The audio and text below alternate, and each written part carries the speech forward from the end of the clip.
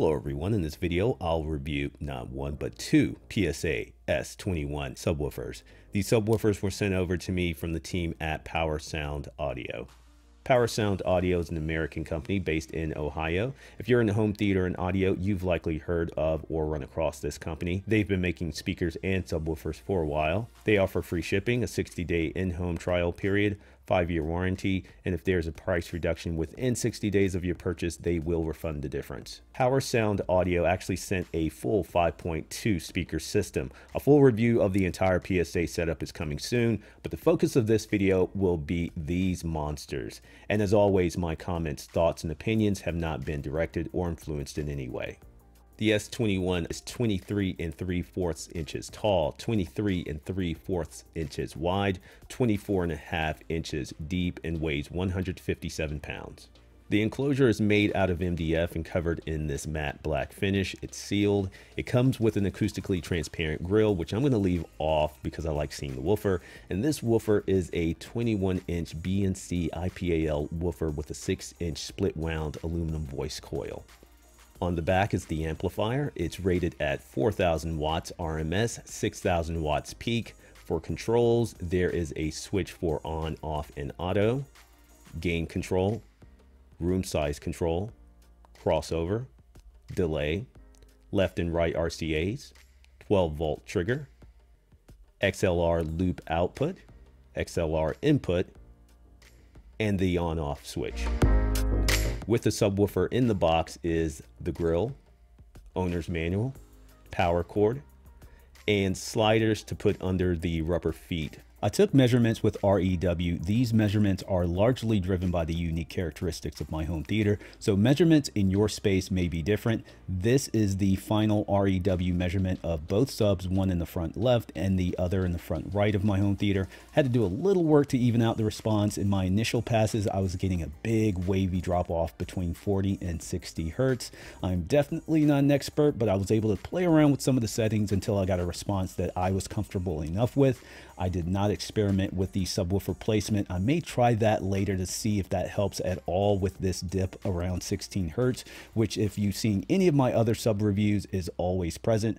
Also with this dip at 74 hertz, I could not clean that up, but this is where I am now. Beyond the measurements, what is the real world experience with these subs? For me in my space, I was impressed with how it fills my home theater. There's so much bass and pressure, and as you may imagine, these 21-inch woofers absolutely pound. These are definitely able to dive deep into those lower frequencies. I'll play a few clips, and of course they won't sound remotely the same as they do in person, but you will be able to hear what I demoed and see these 21-inch woofers move. The scene I chose has some big time bass punches, not just ones I could hear, but a pounding that I could feel with these subs.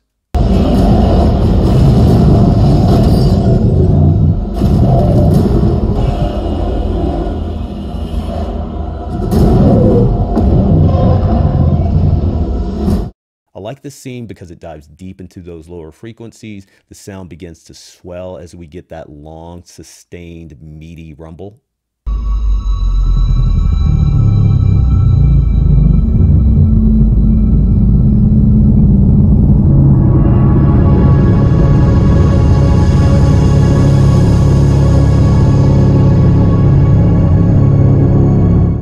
This scene is just cool. One of my favorite movie reveals. Not super deep, but quick, throaty rumble. And these subs did a great job.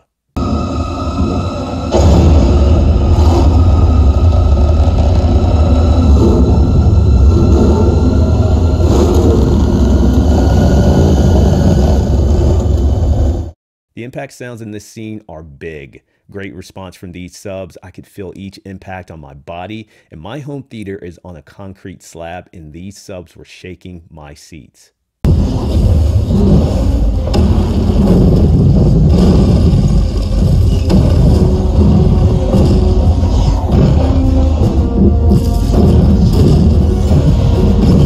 The rocket launch in this scene is all power and all punch. There's a gradual buildup of nice, deep, room-shaking bass.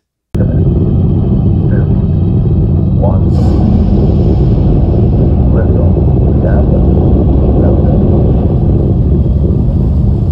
Again, a review of the entire speaker system sent by PowerSoundAudio, including these subs, is coming soon. But I wanted to do a video that showcased these subs because they definitely deserve it. They are big, they look incredible, they can handle just about anything I threw at them, and I had a lot of fun with these. If you're looking for a mix of big time power, quick response at a reasonable price, I would recommend these.